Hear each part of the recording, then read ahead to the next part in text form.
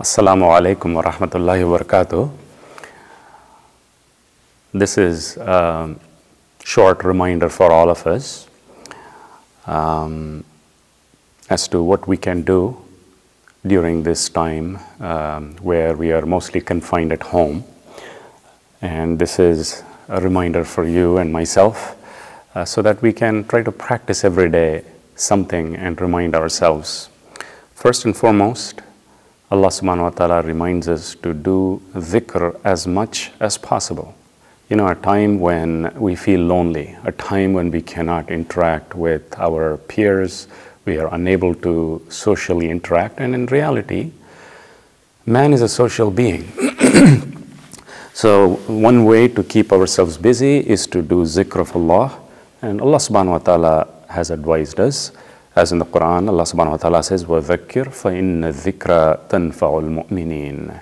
And remind yourself and remind others, because reminding each other will benefit the believers. So when you're home, try to teach your children something good. Remind your wife. Try to pray salah together. And again, try to teach them the Quran. Try to read the tafsir if you can. So there's a lot of things that you can do. Second, try to do tasbih of Allah as much as possible. Do dhikr of Allah as much as possible. As Allah subhanahu wa ta'ala says in Surah Taha,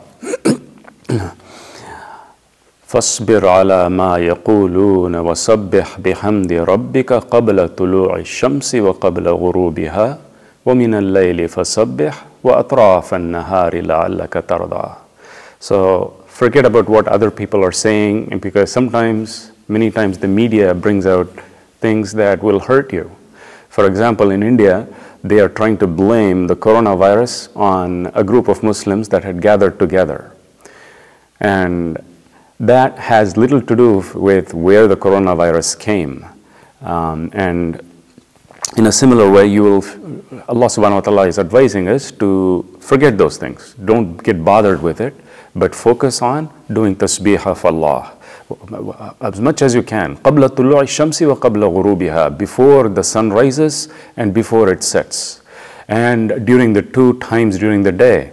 Scholars point out that this refers to the times of Zohar and Asr. Allah knows best.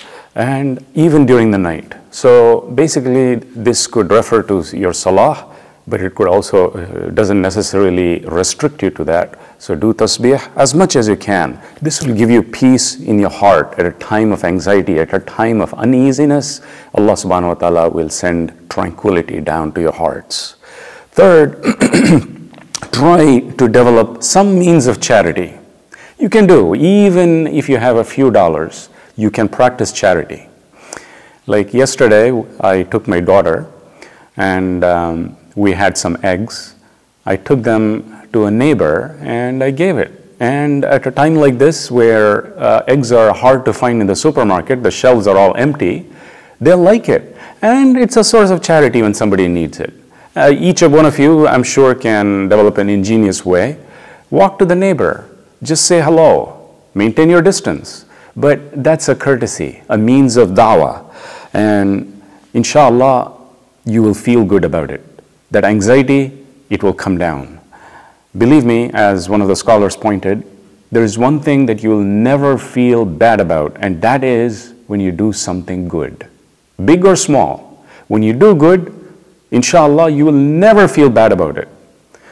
Even years from now, looking back, even now, remind yourself, ask yourself about something that you did good in your life. You'll never feel bad about it.